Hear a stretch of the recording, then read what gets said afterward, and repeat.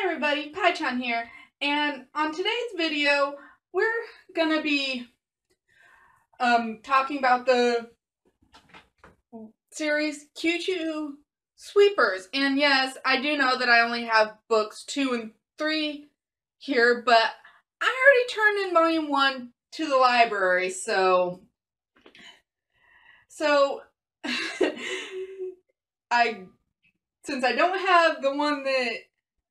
I don't have the first volume, I kind of can't show that to you guys. And sorry about reaching over here. He's wanting to be a little butt.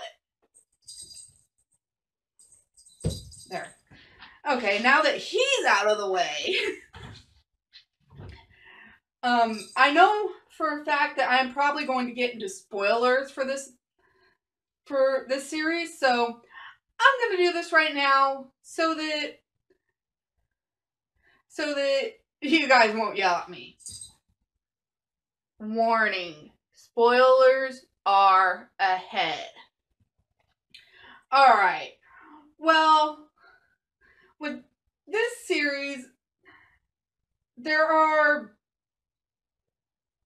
a few characters, but I'll talk about the main two first. The first one you get introduced to is the girl Fumi, and again, I forgot her last name, even though I just finished reading this series. So we'll just call her Fumi. And when you first meet her, she goes to an abandoned school, to this really nice, pretty clean room, and falls asleep. And she winds up finding a door that she's not that sure about. Well, she soon finds, like, I think the next night or what, well, she's actually woken up by the other character with him being mad at her for sleeping there. So she winds up going to school and all that. And things happen which I'll get into a little bit more when I talk about the story, where she winds up becoming what's known as a sweeper. And she has this bright, kind of bubbly personality that you think is hiding a secret, which in her case it actually is, which is a pretty sad one. But her dream, and this is the only thing that's pretty much been keeping her sane, is to find her Prince Charming, so that she can pretty much live like a Cinderella life, a rich husband and all that. Like I said, Prince Charming, and live happily ever after. Well, she does wind up going to live with the next few characters that I'm going to be talking about. I'm going to at least talk about one. But winds up going to live with them in their mansion, but she lives there as a maid. And I'll talk about other stuff that happened with that when I talk about the next character. So she winds up going through that, and she winds up pretty much being sort of a natural at the sweeper thing, and her secret winds up coming out towards the end of this little series, which I will explain something that goes along with that afterwards. Well, now that we're done talking about Fumi, we'll talk about the character Qtaro, which one of his nicknames is Q, which is where I think they came up with the name QQ Sweepers. The Q part of it anyway. And then the Sweepers is the profession. Well, he's kind of a social outcast or anything, kind of not good at crowds, but he is a whiz at cleaning and actually helps her. And his family, he comes from pretty much a long line of sweepers or a clan that helps people get rid of bugs that cause people to like be mean and all that, and in extreme cases causes their death or them to commit suicide. And as it goes on, he when he was younger, he was in love with this girl, and she wound up having to go away through the door that I mentioned, which leads to the inside, and she never came out. So he believes. So 10 years goes by. He is pretty much a wreck through the whole thing, not wanting to get close to anybody. Then he winds up finding Fumi. She winds up going and helping them, and then through it all, he winds up really believing, and I think this too, with what I've read, with having read the series, that she is actually his friend that he had when he was younger. Her name was Fuyu. Fuyu. Sounds really similar.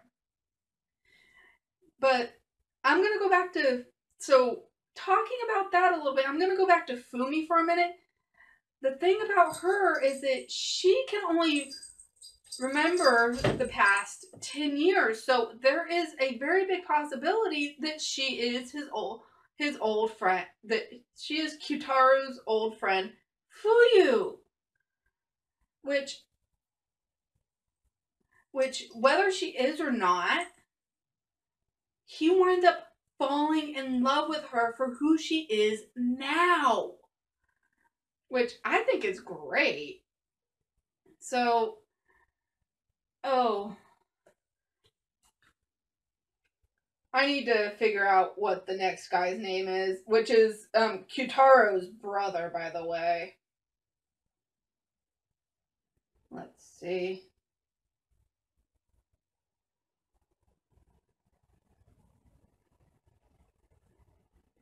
Mm-hmm.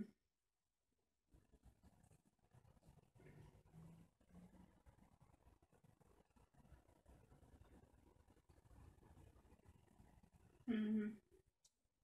Oh, let's see.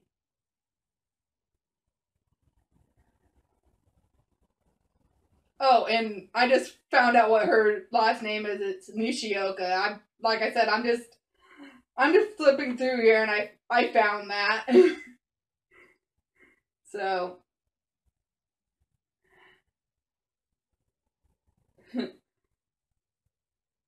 so that's a good thing. Oh, I think it says. Oh, there it is. Koichi. There we go. Koichi is Kyutaro's brother, like I said. And he is kind of a little is a little. His character takes a little getting used to. He's funny at sometimes, and then he's one of those characters that can be really funny at times, but serious when he needs to be, and he knows when and where to be that way. So he doesn't really go through much of a change, unlike Kyutaro and Fumi does. So I think it might show his change a little bit more later on in the series, but not right now. Which, like I said, I'll talk to you more about that later. Well, the art style, and I am flipping through here, and this is, to me, I think it is going to be a spoiler. To me, I think it is a spoiler. That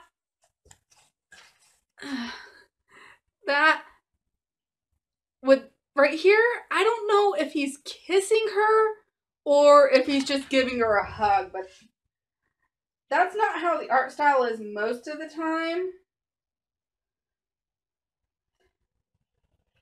I'm gonna flip to one that, well, actually, I know where one of my other favorite scenes are. Right here. Here's a good view of how the art style is normally. And up here, she's laying on his chest after finishing a very strenuous sweeper mission. So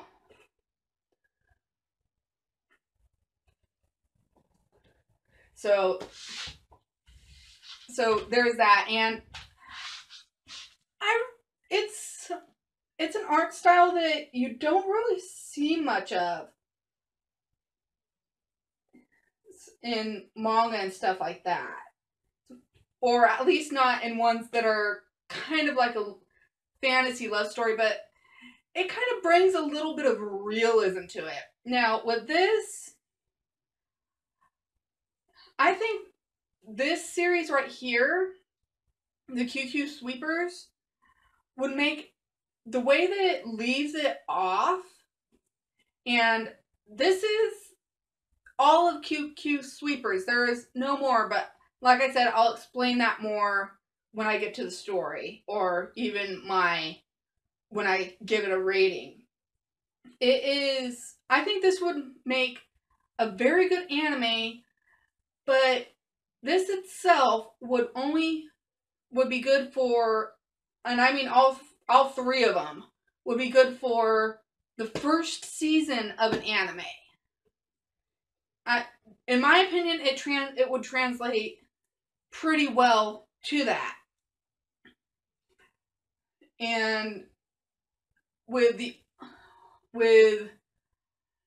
story that's around it, I know they would probably change a few things, but I don't think they would need to change much.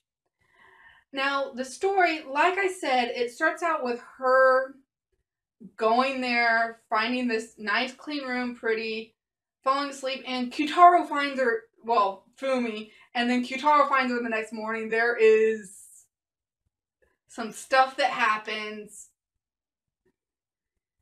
and all that. Come to find out that she's pretty much homeless, but she finds a way to go to school, which props on you, girls. Stay in school. But she finds a way to stay in school, which for them in high school, at least in the manga, I don't know how it is in manga and anime. I don't know how it is in real life. You have to pay to go to high school. So she is working to get herself through school, which props there, girl. You go, girl.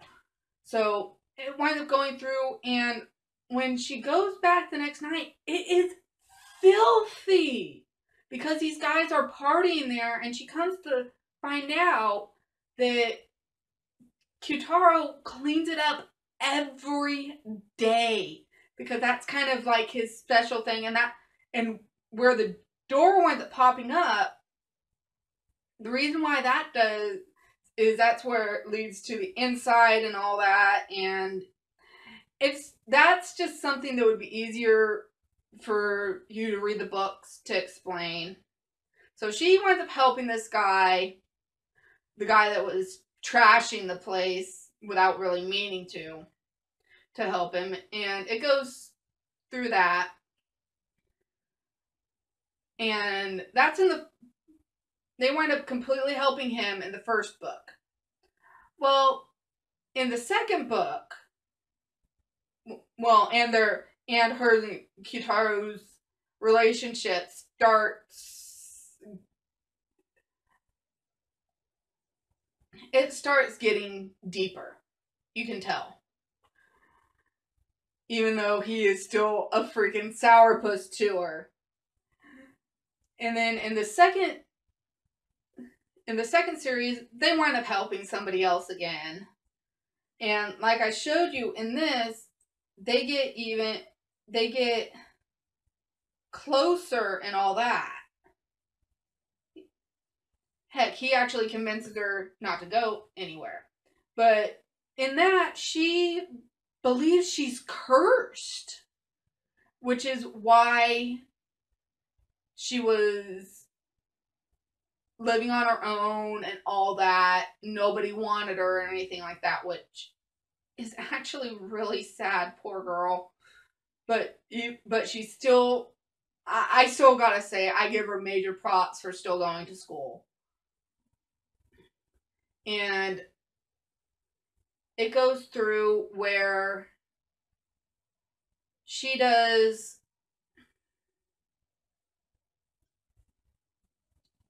up helping him and all that. So it's never, and then it's kind of told, not exactly, but it's pretty much said why people think that she has a curse on her, and that's that some bug handlers or something, the ones that are causing all the problems that they have to clean up for, have been pretty much, it's kind of insinuated that they've been tormenting her her whole life and making her be, and pretty much making her be sad, no friends or anything like that. And you also come to find out that she is going to wind up being what's known as a queen, which a queen can either cause great destruction or great healing. And then like I showed you at the end, Kyutaro's like, I'm not gonna leave you no matter what. And then a little excerpt from the back here, which is kind of funny. At least I think it's kind of funny. Is talking about Fumi is like, but will this girl become a queen? There is no knight at her side, only a boy who's very good at cleaning, which I think is kind of funny, but very fitting. Now, like I was saying before, this is the end of QQ Sweepers, but I will read you this little afterwards thing here. Oh, hi. I know it's a little sudden, but we've reached the end of QQ Sweepers. Thank you for reading it. I can hear people going, what? But that wasn't a real ending. I'm sorry. I understand why you're annoyed. Actually, the story's continuing under a new title, Queen's Quality. So it's going to look a little different, but the story just keeps going. I don't really understand the reason for all this unusual change, so I can't explain it. But I can tell you it was an unusual and big opportunity for me. This is coming from the author, by the way. So I couldn't turn it down. I'll work even harder from now on, and I hope you'll keep reading about what happens to Fumi and Kyutaro next. And then it has Kyosuke, signed by Kyosuke Motomi. I think that's how you pronounce it. But yeah. So this series is continuing under the name of Queen's Quality. So with the manga QQ Sweepers itself, I would say, I actually really enjoyed this one. I would say an 8 out of 10. I know I usually give pretty high ones, but I know for a fact I have not given a perfect 10 out of 10 yet. That one stayed for a really good one, which I haven't found yet. So, yeah, I'll give it that. And if you guys are wondering, it's like, you only do one, since you did that month of the manga, you've only been doing one manga a month. You don't read that much anymore, and let me show you guys something. Oh. As you can see, I've got quite a few manga checked out here from the library. And just so you know, this whole stack will probably last me about a week. Maybe a little bit longer, but about a week sounds about right.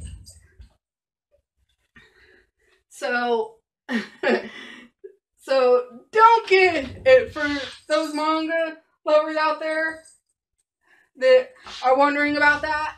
Don't get discouraged. It's just that the anime are a bit easier for me to watch and get the reviews up. Okay, now that I've got that cleared up for anybody that was wondering, I'm going to get my little show and tell thing here, which is kind of a spur of the moment thing. This, as you all know, I showed you one of my Judar plushies before. Well, this is the other one, and his hair was tacked like this. Tacked around like this. But his hair was actually started coming apart, so I unhooked it and glued it, and I just left it like this because I kind of like it better without it being tacked, or if I did, I would tack it right here at this thin part because I was really afraid that it would come undone. So, and this Judar plushie, just like the other one, I got off of eBay, so I can't tell you exactly where I got it. I think I got this one for about, I think 20-something bucks, and that Judar was like 30-something bucks, plus shipping, maybe. But other than fixing his hair, I haven't had to do any real fixes on it, and unlike that one, I like the way the pants on this plushie was done better because it's actually, the plushie's, it actually has the legs here stuffed really well underneath the loose-fitting pants. So that's how I know you can do that. And like I said, when I do one of him, which I am going to do, that's what I'm going to do. I'm going to have the legs underneath stuffed well like I normally do, and then have the pants over it. The only thing is that, yeah, the eyes here are pretty, but they're just like the rubber things on there, which after a while, I know this from experience, that will start to come off after a while.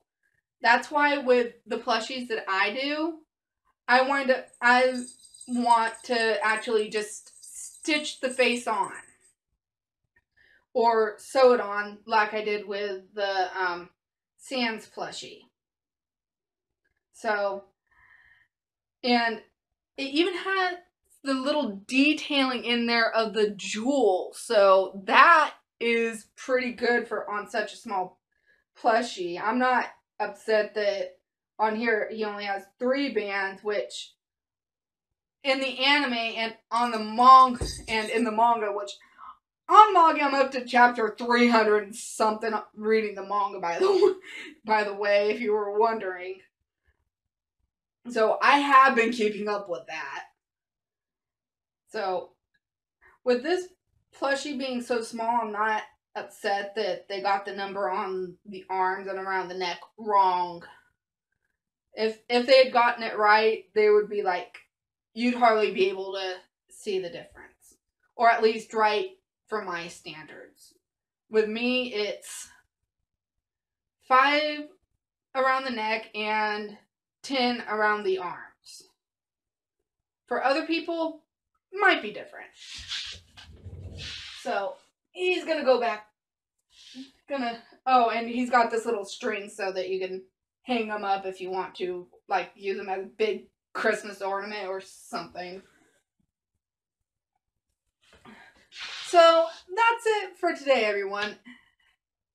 And as always, my DeviantArt and Twitter account will be down in the description if you want to check me out.